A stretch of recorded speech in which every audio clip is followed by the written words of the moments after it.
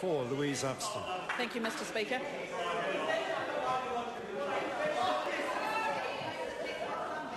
Order. I've called Louise Upston. Question number 4, Louise Upston. Thank you, Mr. Speaker. My question is to the Minister of Education and asks, what investment has the government made in Budget 2010 to build new schools and modernise others? The Honourable Anne Tully.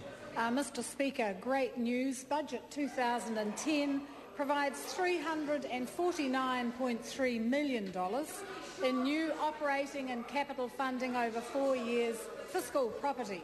This includes funding for building new schools and improving existing school buildings, and comes on top of government funding of more than $500 million as part of Budget 2009. Parliamentary question. What does Budget 2010 do to combat the problem of leaky buildings in schools? The Honourable Anne Tully. Mr. Speaker, in 2010-11, $82 million will be spent on remedial work on leaky school buildings, $82 million. The budget also provides $22 million over 2 years to help ensure that these repairs are progressed quickly, and to survey high-risk buildings so that we can get a good handle on what work is left to do. The problem of leaky buildings has been well known for nearly a decade, but I was aghast to find how little work the previous government had done to get repairs started in the schooling sector. This government won't be sitting on its hands while children sit in classrooms with water dripping onto their books.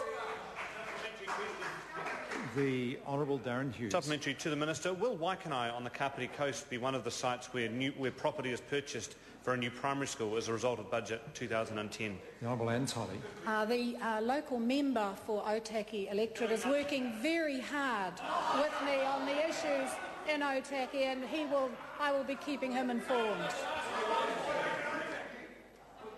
Point of order, the Honourable Darren Hughes. Mr. Speaker, I asked her a non-political question about a town not very far from here where there's population pressure, and my view is they need a new primary school. I've asked her about the budget. I didn't need to hear what conversation she's alleging she's having with one of her colleagues. I'm just interested to know whether or not Waikanae might get a new primary school. Order. Under the circumstance, what I'll do is invite the member to repeat his question so that everyone can hear it again. The Honourable Darren Hughes. Mr. Speaker, my question is to the Minister of Education, and I ask her, will Waikanae on the Kapiti Coast be one of the sites where property is purchased for an additional primary school as a result of the money she's announced in Budget 2010? Honourable Anne Tully. Mr. Speaker, as I said in answer to that question, the local member for the Otaki electorate has been working very hard on behalf of his electorate, and he and I will be making any announcements that there might need to be made about school property in the future. Point of order, the Honourable Trevor Mallard. Mr. Speaker, it might be that you ask Mr. Hughes to ask this question again and we get third time lucky, but sir, it was a very simple question. In the end there are a range of answers, but they sort of go to yes, no, or I don't know, and sir, that one didn't seem to go to any of those. Well, I'll hear first the Honourable Rodney Hyde. Order. Point of order has been called. Thank you, Mr. Speaker. I have to say, Mr. Speaker, that answer was perfectly in order. The Minister was asked about the purchase of, about a school in Waikanae. The Minister replied that she's in discussions with the local MP as would be appropriate, and that the deliberations are ongoing and announcements will be made in the short future.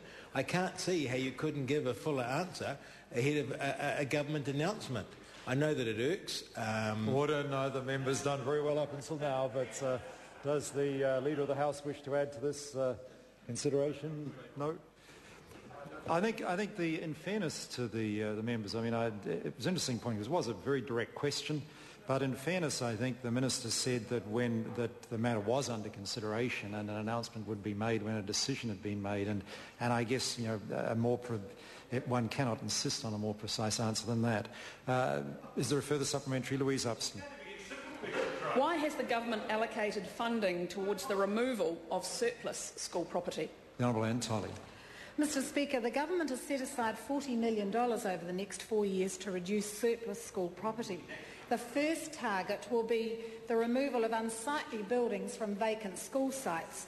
These vacant buildings often attract vandalism and antisocial behaviour, causing much unnecessary distress to local communities.